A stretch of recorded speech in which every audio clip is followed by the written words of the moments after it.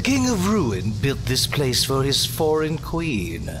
He kept it filled with familiar creatures from her homeland. They bored me all. This fine specimen, on the other hand, is simply divine.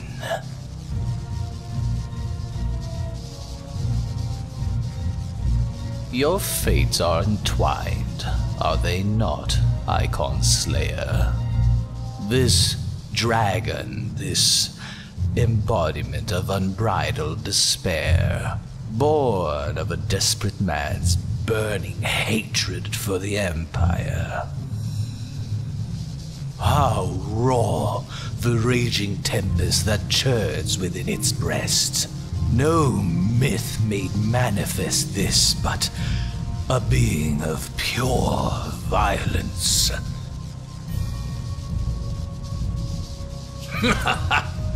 Mayhap you are the true architect of our design. You who fought the very soul of vengeance to the edge and watched him fall. You who let slip this elegant hound to drive the Akon into my arms.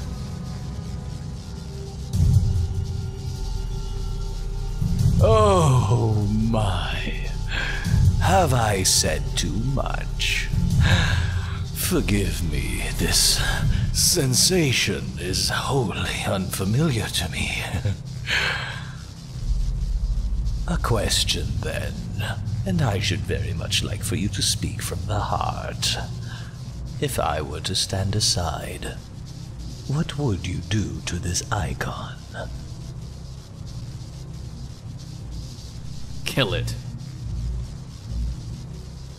Ah, as simple as that. But of course, you are the Icon Slayer. Such certainty is to be expected. A pity. There is another alternative. Or there would be, had you only mastered your abilities.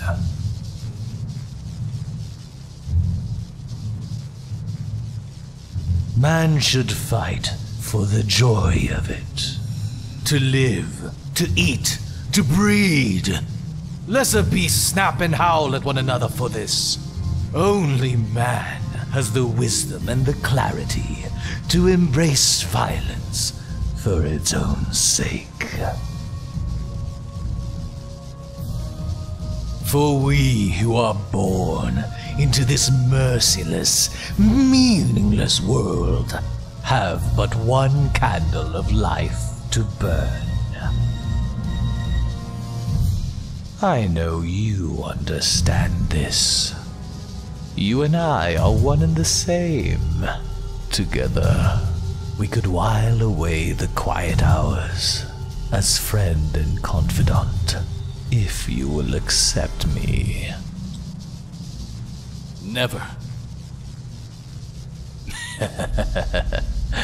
And yet in doing so, you prove me right.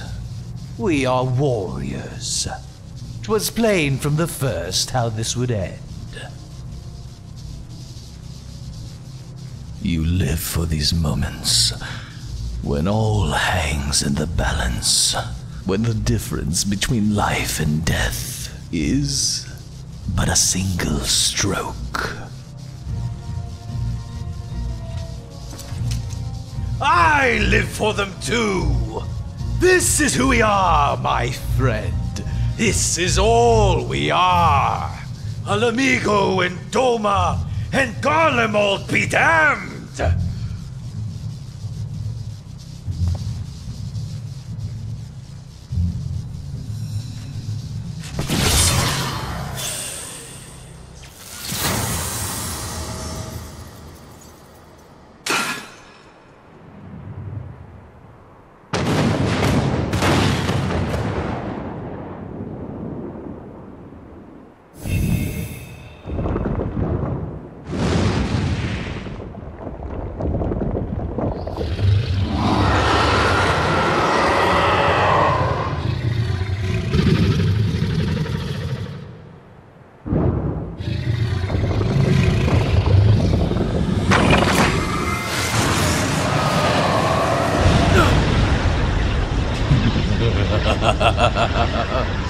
We tower above the gods. You by your gift, I by my might.